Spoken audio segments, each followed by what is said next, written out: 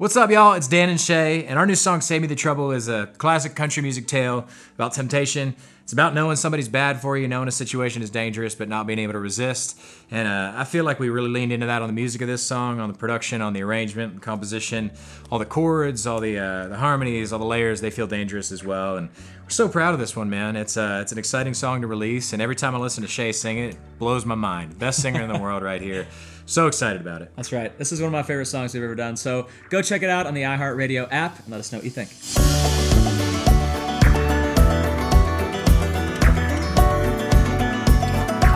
So Save Me the Trouble was the very last song that we wrote for this album, and that's kind of how it always goes. You turn in the whole album, you think you're done, all the pressure's off, and then you get back in the writing room when nobody's looking over your shoulder, expecting anything, and that this song sort of poured out of us. That same thing happened with Speechless on our self-titled album, but we got in the room with a couple friends, Ashley Gorley, Jordan Reynolds, Jordan Minton, some of our favorite people to write with, and those guys are all over the rest of this album too. But yeah, just great friends of ours, and this song was just one of those ones that we had written that in our phones. Save me the trouble. It's just a phrase that people say in daily conversation all the time, and I think we sang that first melody going into that chorus, and I was like, oh man, this is going to be like a big, stunning vocal moment. Shay is the best singer in the world, and when he gets on the mic, it just like comes alive. And the song is a big vocal showcase. It's a really fun lyric, and we just can't wait to start playing this one live. It's going to be a big moment with our fans, and it's one of our favorites we've ever recorded, honestly. It's got a lot of fancy, crazy chords in there and a lot of harmonies, and it's a fun one. We're really proud of it, and so glad it's the first single on the album.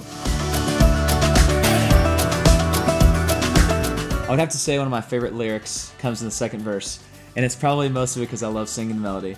Just a little kiss and I can never get you out of my mind. I love that little part. It's such a unique, we always like to do something different with the second verse, but I feel like that one always stuck out to me and just kind of gets you to that crazy part in the bridge. But I could pick probably every line in the song. Very proud of the song, but I'd have to say that's my favorite right now. Love it. So the first person that I played this song for, and I would assume it's the same for Shay, is my wife Abby.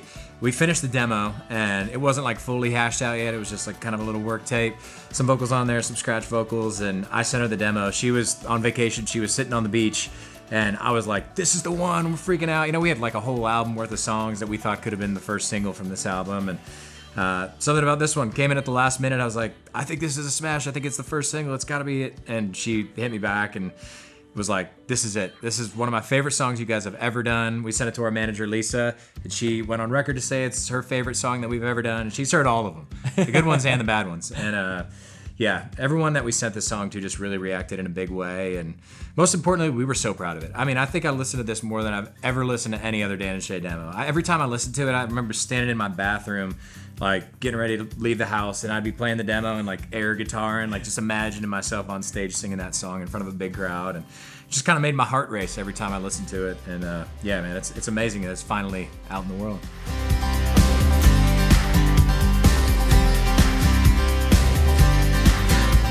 The very first time we heard one of our songs on the radio, we were in Nashville, and our friend worked for the radio station at the time and texted us. It was really early in the morning and told us that our song 19 You and Me was going to be playing on the radio station. Dan and I rushed out there, probably like half asleep, and I literally to this day still have busted out speakers because we turned it up so loud. The feeling of hearing your song on the radio, it's honestly, it's unmatched.